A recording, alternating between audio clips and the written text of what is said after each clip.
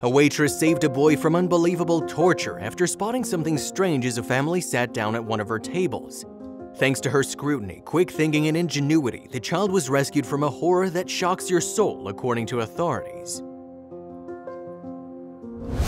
Flavane Carvalho was working on her day off at Mrs. Potato restaurant in Orlando, Florida, when a boy came into the popular eatery with his family.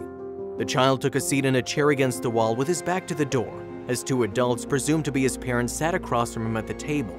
As the Florida waitress went to take the family's order, something seemed very off.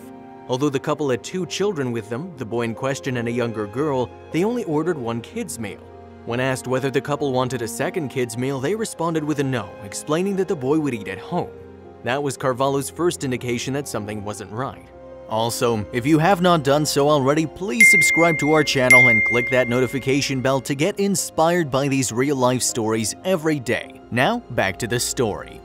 The boy, who was just 11 years old, was not only forbidden from ordering anything to eat, but his father wouldn't let him have any water either, the waitress said. Noticing that the boy wasn't eating with the rest of the family, Carvalho asked if there was a problem with the food, but she said his parents just waved her away, according to the Blaze. That's when Carvalho took a closer look and realized that something was definitely wrong. The waitress noticed bruises on the 11-year-old's face and arms, and she knew she needed to do something. She quickly concocted a plan, grabbed a piece of cardboard, and scrawled a message on it. Carvalho then stood behind the boy's parents and held it up for him to read, making sure the adults couldn't see her as they ate. "Do you need help? Okay," the message read. It took 3 tries, according to ABC 11, but eventually the child signaled to the waitress that he did need help. Carvalho quickly called the police, who responded to the scene and questioned the 11-year-old boy. What they learned led to the arrest of the 2 adults with him, who were identified as his mother, Kristen Swan, and his stepfather, Timothy Wilson II. What this child had gone through, it was torture, Detective Aaron Lawler said in a news conference, according to Fox 10. "Seeing what that 11-year-old had to go through, it shocks your soul," Lawler added, explaining. He said ratchet straps were tied around his ankles and neck, and he was hung upside down from a door. According to the detective, the 11-year-old boy said his stepfather also beat him, hitting him with his fists, a wooden broom, and a back scratcher. He was often made to go without food as a form of punishment too. He said he was hit with a wooden broom and handcuffed and tied to a large moving dolly, Lawler recalled. He also said he didn't get to eat on a regular basis as punishment. As a result of the alleged punishment, the boy was 20 pounds underweight, but it could have been much worse.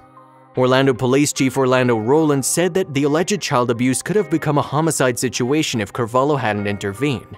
Thanks to the observant waitress, who's since been hailed a hero, it didn't come to that. Her concern and quick thinking saved both children from such a fate, and the adults accused of the abuse were arrested. Kristen Swan was charged with 2 counts of child neglect, while Timothy Wilson II was charged with 3rd-degree child abuse. The brave waitress says the little boy is the real hero. "I'd like to give him a big hug and tell him that I'm so proud of him," she said. Make no mistake, however, Flavane Carvalho deserves credit for helping to save that boy from what police called a dangerous abuse situation. Where others might have looked the other way, the Florida waitress chose not to ignore the red flags. For that reason, the owner of the restaurant, Rafaela Cabede, also gives thanks to a higher power that seemed to be in play. Not only did the family sit at the only table in the restaurant where Carvalho could hold a sign up to the boy without the rest of his family seeing it, but they were also the last table of the night, allowing Carvalho to pay more attention to them. If that's not enough to give you chills, Carvalho was also supposed to be off that fateful day. When another employee called out, however, Flavane Carvalho picked up the shift, putting the right person in the right place at the right time. Both Cabede and Roland hope that Carvalho's courage will inspire others to act when we see something that isn't right. After all, it could save the life of a child. We understand that this has to encourage other people, that when you see something, say something, Cabede said. We know when we see a situation that is wrong, we know what's the right thing to do. We know that speaking up is the right thing to do, but it takes more than acknowledging it. It takes courage.